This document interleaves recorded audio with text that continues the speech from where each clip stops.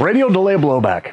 A couple weeks ago, we asked you guys to submit your questions about anything that we have here, and you guys had a lot of questions regarding our radial delay blowback operating system.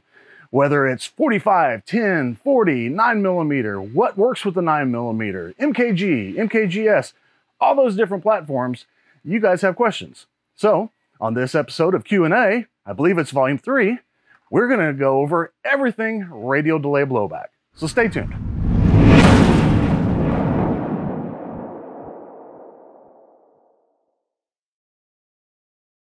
Hey everybody, Mike here with CMMG, and as you saw in the intro, today I'm here to talk to you guys about radial delay blowback. You guys have a lot of questions. I'm here to answer those questions. So without any further ado, let's just dive right in here. Question number 1 comes from Nick Boudreau on Facebook. It's actually a multi-parter, so I'll tackle this in a couple different sections. So first part, when doing a home build with the 45 radial delay blowback bolt carrier group, what is the recommended buffer, weight, and or spring? Well, Nick, we ship that with a standard carbine buffer and spring when we manufacture those here in-house. So that would be our recommended buffer and spring. However, if you plan on doing suppressed or if you're going to do some different loads, we would recommend maybe playing with a little bit different weights, maybe a heavier buffer or using our action tuning kit. I'm not going to get into too much detail on that right now. I will here in just a moment on another question. Now onto the second part of his question. Regarding the same bolt carrier group, he says that the cam pin is shaped differently, but he wants to know, is it the same length, width, and is the head smaller or the same as a regular cam pin? Well, everything on the cam pin itself is going to be pretty much mil spec, so it's going to be the same size as what you would see in most every other AR-15. However, the head is different, and we would really recommend if you had to replace that using one of ours. Because of the cam path and everything in the upper being a little bit different, we just don't want things to wear out or, cause some premature wear or failure on any part. So we would recommend using ours with the dedicated head size. And for the third part of his question, he asked, can you use a pistol buffer with a stiffer spring and or heavier buffer weight with the 45 radial delay blowback? The short answer is yes, you can, but you need to keep in mind that it is greatly going to affect the ability for the radial delay blowback to work properly. We typically recommend using the action tuning kit if you need to add weight to it, as springs are typically going to make things act a lot differently, and you might not get the proper rotation on that bolt, on the bolt itself for that radial delay blowback action. So maybe play with the weights. I would steer clear of springs personally. Question number 2 comes from Sharpshooting Nerd on Instagram. The 9mm uppers are MkGs. Can they be used with the PMAG 9mm conversion?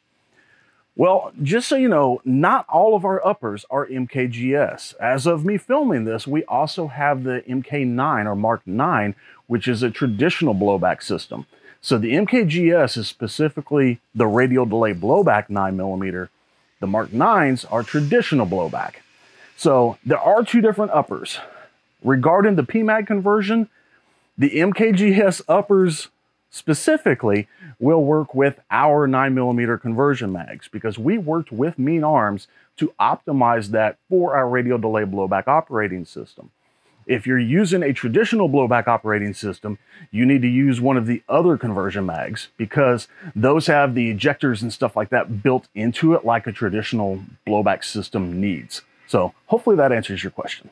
Question number 3 comes from Jared Dornick on Instagram. He asks, can I add the radial delay bolt and barrel on my standard blowback 9mm AR build? That's a bit of a loaded question. Typically, I'm going to say no, because you're actually looking at 2 completely different systems. You have a radial delay blowback and you have traditional or straight blowback. The parts typically are not going to be compatible. However, there are some things that you could do, like removing the extractor or the ejector from your lower, changing out feed lips, making sure the mag seats at the right height. There are a few things that you could do that possibly would allow that bolt and barrel to work on that lower. Then we have to worry about the upper itself. If your upper has a small ejection port cover or ejection port itself, it's probably not going to allow the full cycling of the radial delay blowback and possibly going to cause jams. So most of the time, whenever you look at traditional or straight blowback, they have smaller ejection ports and they have a lot of stuff in the lower that isn't compatible.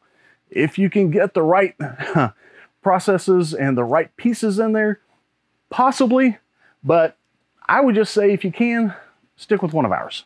On to question number 4. Unprofessional14 on Instagram asks, are barrel and bolt carrier kits for the Radial Delay 9mm system available in several lengths? I believe I've only seen 5-inch for sale. Well, the reason you've probably only seen the 5-inch ones for sale is because they're the most popular. People just really want that shortest configuration available. But that being said, we do also have them in 8 and 16-inch variants. So they are available. Not sure if your local dealer might have them. You can always order direct, and your dealer can always order from us too. Question number 5 comes from Steve Smith on Facebook. The question is, can the MkG lower take any other pistol uppers if both calibers use large frame Glock mags? Unfortunately not. We have 2 models, the MkG, which is 45, and the Mk10, which is our 10mm. Unfortunately, they don't even use the same lowers because the different diameter projectiles and bullets in the magazines actually allow for different magazine seating heights, among other things that just need to be tweaked slightly for the different calibers. Combine that with the fact that any other upper out there is probably going to be a traditional or straight blowback. You're not going to have that compatibility that you're going to see with the radial delay. So unfortunately on this one, I'm going to say, no, they're not going to work. For question number 6, the Real Nephew DMB on Facebook asks, does the Glock 9mm 50-round drum magazine fit the BANSHEE 300 series MkGs 9mm? In theory, yes, it should. The MkGs platform is our small frame Glock lower. So if it's patterned after a 9mm Glock magazine, it should fit. But just keep in mind, we designed that on Glock factory magazines. To the best of my knowledge, Glock doesn't make a drum magazine. There are a lot of other manufacturers out there that do. There are some Korean-made ones. I believe Magpul just released one. So there are going to be some out there that you can try and see if they will fit. The other thing you need to keep in mind is a lot of times those magazines are going to be made of some type of plastic or polymer. They can expand and contract at different rates than metal, which typically means they're going to work just fine in a polymer lower like a Glock. But when you put that into an aluminum lower, aluminum doesn't expand and contract quite at that same rate. So you might get a little bit snugger fit or you might get a little bit looser fit depending on the magazine that you're using. In theory, it should work, but you could have some fitment issues. And the final question for today comes from Jason Harrington on Facebook. The question is, can you go through how to use the tuning kit for different situations, specifically 45 caliber?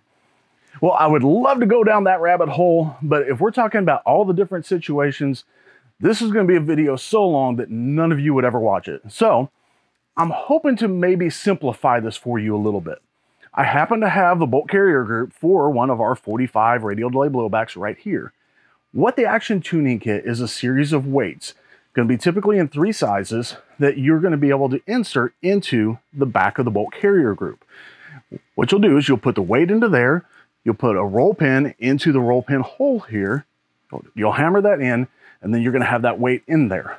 Now, depending on your caliber, the load you're using, if you're running suppressed, barrel length, a lot of those different things are going to affect which weight you need to use here. Unfortunately, you're going to be looking at a bit of trial and error. Simplest way to think about it is the hotter the load or the more pressure there's going to be against the bolt carrier group.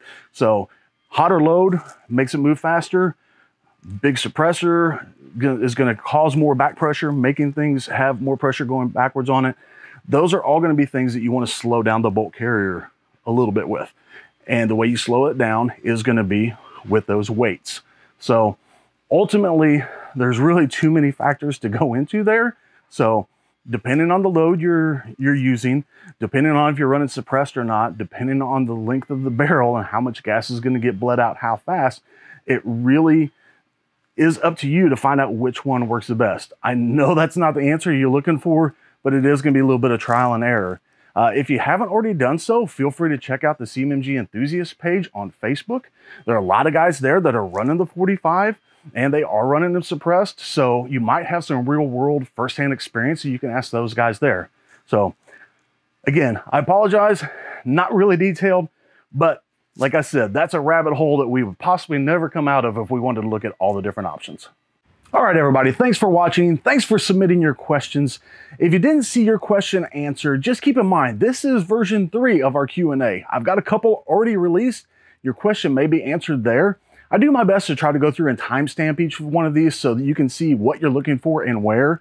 And if in any of these 3 videos you haven't seen anything, bear in mind, we have more videos coming too, because you guys have asked a lot of really good questions. So future videos are probably going to be a little more, content specific, like this one was specifically on Radial Delayed Blowback.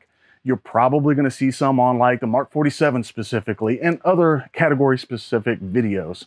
So if you haven't seen your question and you don't see it in one of these videos, feel free to hit us up in the comments down below. And if you've made it this far, you know what to do at this point. Feel free to give us a like, give us a sub. And as always, guys, stay safe out there.